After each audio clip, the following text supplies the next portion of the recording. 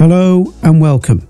Today I want to show you how to combine parts of a metahuman into one single mesh using blueprints so you can use it inside Niagara.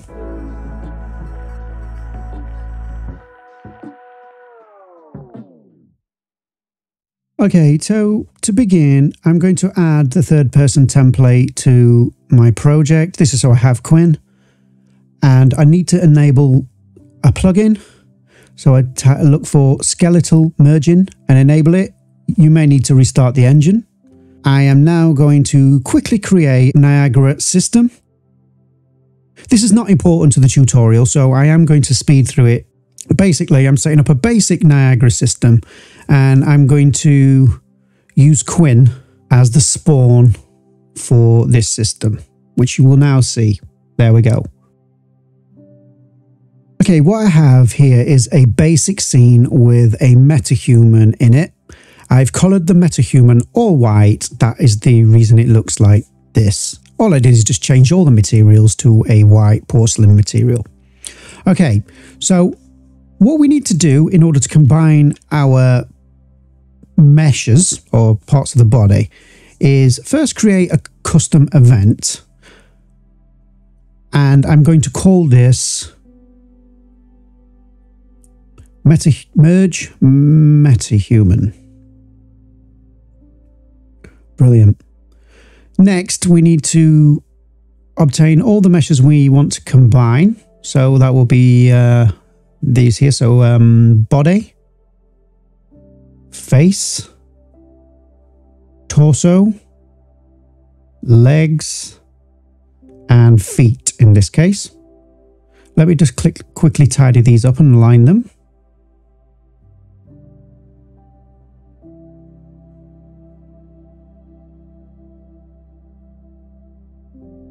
Brilliant.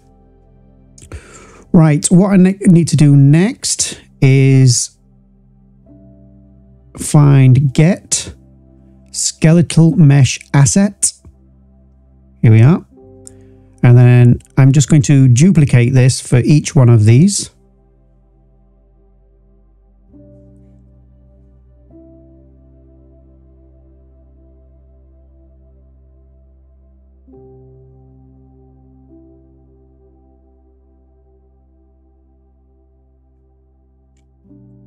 And then I'm going to join them all up.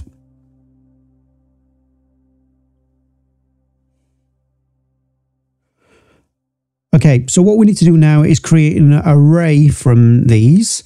I'm going to line them up first. And so I'm going to right click and find make array.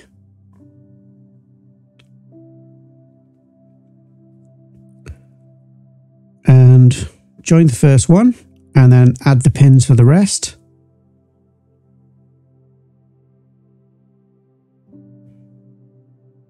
And connect them up.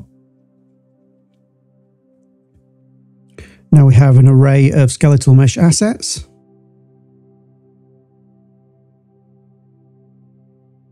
Next, we need to find merge. Here we go. Make skeletal mesh merge params. And let me just align this and drag out of the array into meshes to merge. Strip top LODs. I'm going to put in a value of 7 or 8 here. You may want to experiment with this. I'm not entirely sure I've got this right at the moment. Right, check need CPU access and find the skeleton, which is metahuman base skeleton. There we go. Okay, so now we actually need to do the merging process. So let's get our custom event.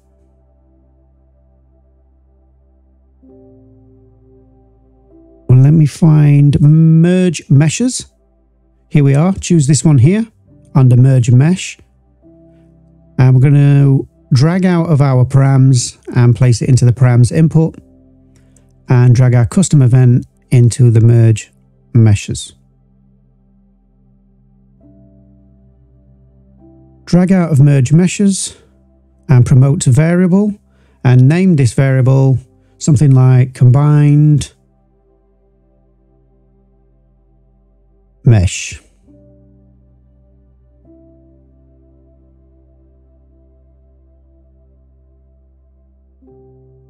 Select body and add a new skeletal mesh component as a child and name this combined.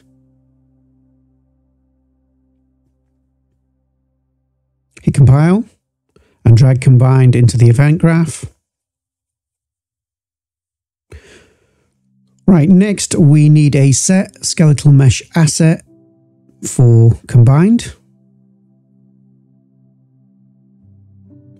And join the output of the previous node with the new mesh input of this node. Now we need a leader component for the pose, so set leader pose component on combined. It's given an extra combined here. I'm going to just use the previous one. For the new leader bone component, drag in body and connect that. Then check force update and the next box, hit compile and save all. Select body and find always tick pose and refresh bones and do the same for combined and compile and save. Okay, we're about done with this already. So I'm going to comment it, select everything and create comment from selection and give it a name.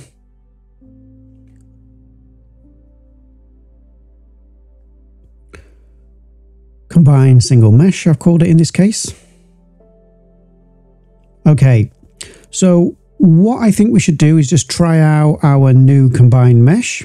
So if I select my custom event and come over to the details panel and select call in editor, then I select body, face, legs, and feet, everything that isn't the combined, and I'm just going to hide it for the moment. Let's turn off visibility for it. And so, well, I've missed the shirt, but it's okay. So if I hit the button, Merge Metahuman, here we have a merged Metahuman. Now, it doesn't look pretty, but obviously we're going to be using this combined mesh for something like Niagara, so it's not that important. Maybe playing with the LOD settings may help. Right.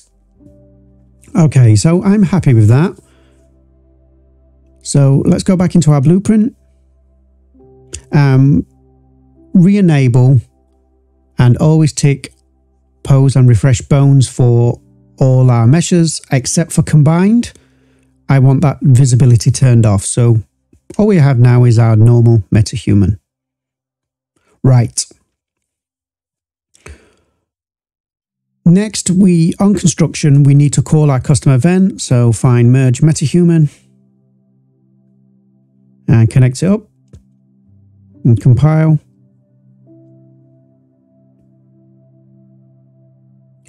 And in the event graph, choose our custom event and just turn off call in editor because we don't need it anymore. Right, that's it. We are completely set up. We now have the ability to merge a Metahuman inside a blueprint. Okay, so let's connect this with our Niagara system. So I'm going to come to the end of the section I just created and drag off this node and find add Niagara particle system component, or add Niagara particle system component. And then drag off this and find set scale Niagara skeletal mesh component. Okay. I'm going to join these two nodes together like so. And then we need to find dragging combine, and place that into skeletal mesh component, compile and save.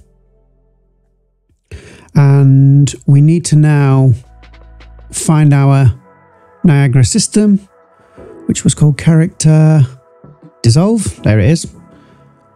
And that's it. Now what I'm going to quickly do is just make some changes to my Niagara system. Again, I'll cover this in another tutorial at some point until I get the desired results. But as you can see, the particles are now following our combined mesh. If you would like to support the channel, you can go to the link in the description and buy me a coffee from buymeacoffee.com.